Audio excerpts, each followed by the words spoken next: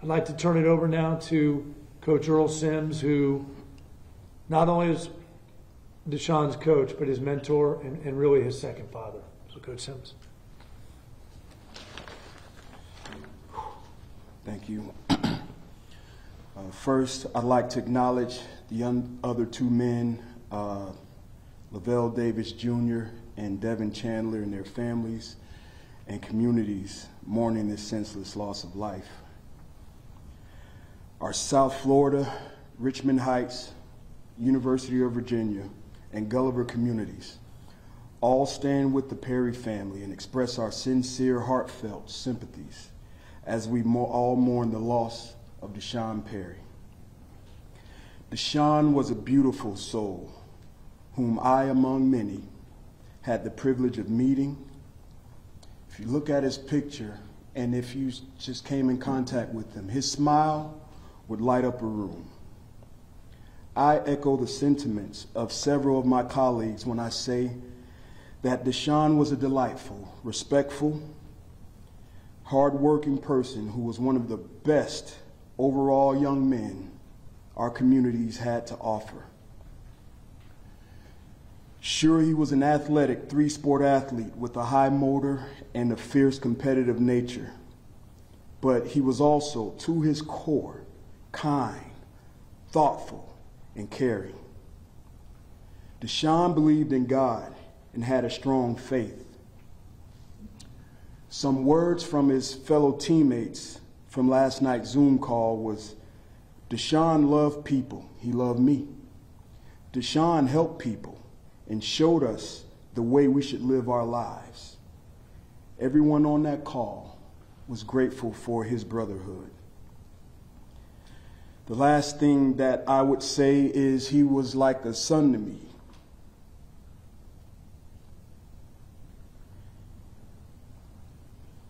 He was a gentle giant who added value and purpose to my life as well as others.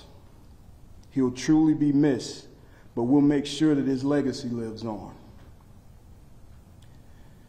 There's been a huge outpour of support from each of the communities Deshaun positively impacted. And I ask that we all keep it up in the coming weeks because the family's going to need it. And that we please continue to keep all the families of the victims in our prayers. Before I step away from this podium, there are two things I have to read. And they are things that Deshaun created in the form of English assignments. The first one is titled Bigger Than Me. I chose Bigger Than Me by Big Sean to represent my junior year because I had an epiphany. I had an epiphany that when we were in football practice and we were practicing with the teams from the middle school, one kid came up to me and said, I want to become just like you when I go to high school. I realized that it's not just about me in the sense of what I want to do, but the people that helped me get to where I am right now, and those ones who look up to me to this day. I know my parents have done all they could to get me into this school and give me everything that I have today. So in return, whatever I do in the future, I will make sure that whoever has helped me become successful will receive something in return. All I want to do is make my family and the city I'm from proud. And then one more piece. This was an assignment Deshaun completed about underdogs. This was his introduction, and it's a testament of how he lived his life. Imagine a situation where no one believed in you.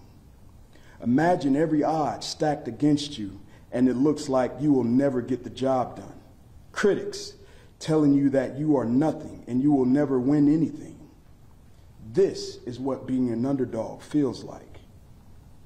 I've been in many situations where I or the team I was playing on were considered underdogs. But even though there was the hate and adversity, we turned it into motivation and overcame those odds. Many people didn't believe in our team.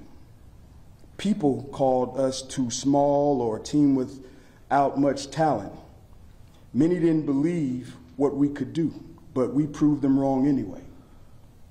My favorite example of being the underdog and proving everyone wrong would be my first homecoming game of my high school football career, one that I won't forget as long as I live. Thank you.